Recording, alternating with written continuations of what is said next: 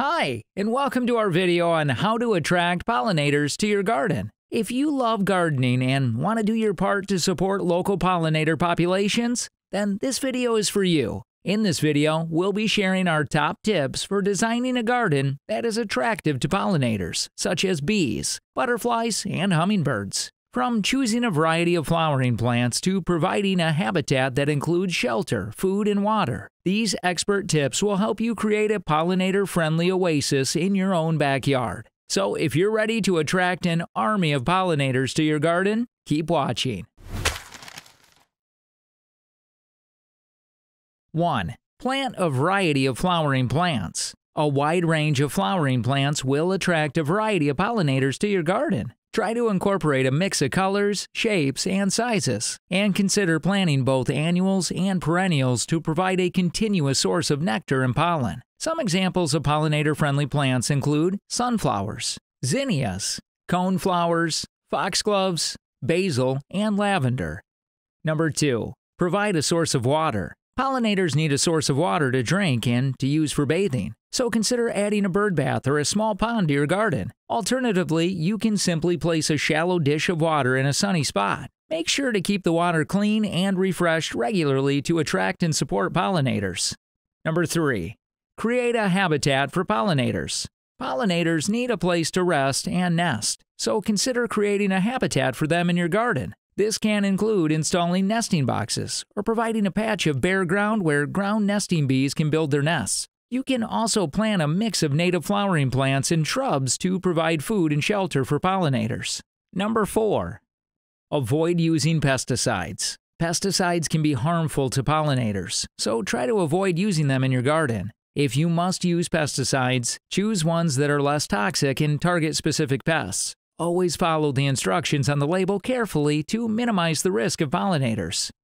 Number 5. Plant flowers in clusters. Pollinators are more attracted to flowers that are grouped together in clusters, rather than scattered throughout the garden. Consider planting your flowering plants in clusters or masses to make them more visible and appealing to pollinators. Number 6. Choose plants that bloom at different times. Planting a mix of flowering plants that bloom at different times will ensure that there is always a source of nectar available for pollinators. This will help to attract a variety of pollinators throughout the growing season. Number 7. Provide a source of pollen. In addition to nectar, pollinators also need a source of pollen to feed their young. Pollen is a protein-rich substance that is produced by flowers and is essential for the development of pollinator larvae. Pollinators such as bees, butterflies, and hummingbirds are attracted to flowers that produce a lot of pollen, such as legumes and composites. Consider incorporating these types of plants into your garden to provide a source of pollen for pollinators. You can also choose plants that have large, showy flowers, as these tend to produce more pollen. Providing a source of pollen will help to support the survival of reproduction of pollinators in your garden. Number 8. Create a sunny spot. Pollinators are attracted to sunny spots, so try to create a sunny area in your garden for them to visit. Make sure to include a variety of flowering plants in the area to provide a source of nectar and pollen. Pollinators are most active in warm, sunny weather, so a sunny spot will help to attract more of them to your garden. Number 9. Consider using native plants. Native plants are well adapted to your local climate and can provide a valuable source of food and shelter for pollinators. They are also more resistant to local pests and diseases, which means they will require less maintenance and care. Consider incorporating native plants into your garden to attract and support local pollinators. Number 10. Educate yourself and others. The more you know about pollinators and the specific plants that will attract them to your garden, the better equipped you will be to create a pollinator-friendly environment. Learn about the different types of pollinators in your area and the plants that will attract them, and share this information with others to help raise awareness about the importance of pollinators and the steps we can take to support them.